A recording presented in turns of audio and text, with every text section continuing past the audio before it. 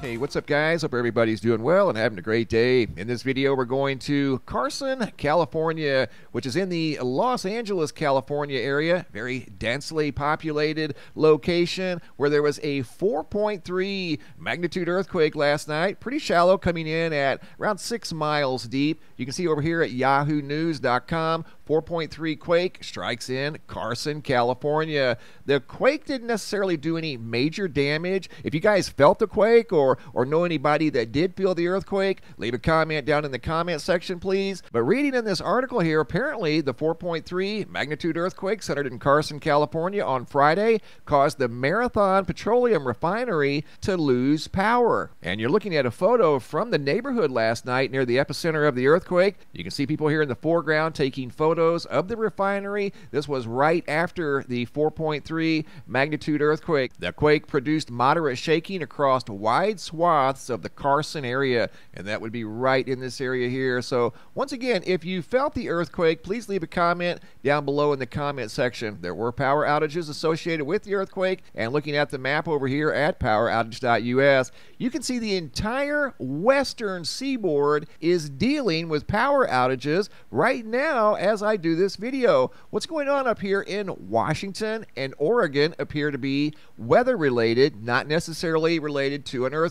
You can see there is a titanic atmospheric river making landfall right now at this present time, coming in from the Pacific Ocean. This thing is incredibly large. It's got a lot of high winds associated with it. Coming over here to windy.com, I took this screen grab just about 20 minutes ago, and you can see in the Seattle area they're dealing with high wind gusts of nearly 60 miles per hour, and you can see the high winds are covering a very large area extending from well up into British Columbia down through Vancouver, Seattle, Portland, and south of Portland. This storm spans well over 1,000 miles long. You can see it on satellite over here at windy.com. This system is extremely large, and it's still making landfall, so to speak, right now as I do this video, creating widespread power outages across the Pacific Northwest. Looking at Washington right now, 58,000 customers without electricity. In Oregon, 17,000 customers without electricity.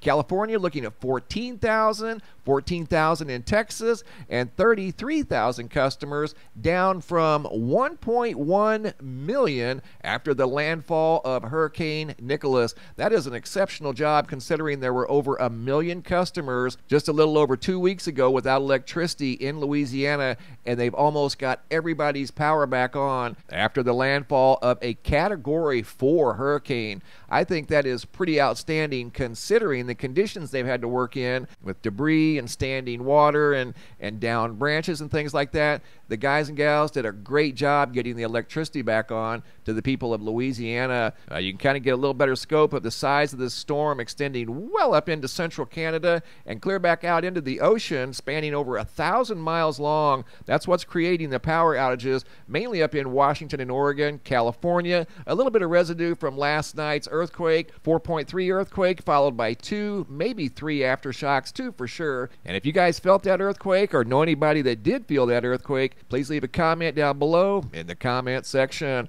Also in this video, I've got a brand new picture slideshow, new sky phenomena photos sent in from all around the world. Going back to Oregon, Salem, Oregon, photo here sent in by Lori of what looked like a mantis in the sky. Photo here sent in by Tracy out of Jerseyville, Illinois. Sun being influenced by Sahara sand and wildfire smoke. Vicky out of Melbourne, Australia. Unbelievable pink skies here. These are unedited, exactly the way I received the photos from Vicky out of Australia. Also got some pink mammatus clouds here. This next segment was sent in by Mark R. as he was driving on Highway 60 near Plant City, Florida, headed towards Valrico, Florida.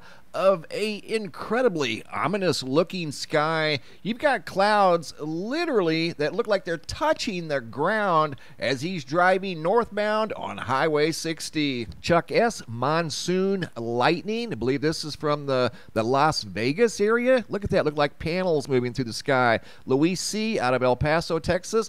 Yet another very intense pink sky. This next segment was sent in by Stardust out of Brazil of some more incredible lightning changing all kinds of different colors from pink to blue to light blue, dark blue, even got some purple mixed in there. Once again, video footage sent in from Brazil. Photo here sent in by Daniel out of Weston, West Virginia. Very intense, low to the ground, double-decker rainbow. Here we have a tall one sent in by CJ Balboa out of Florida.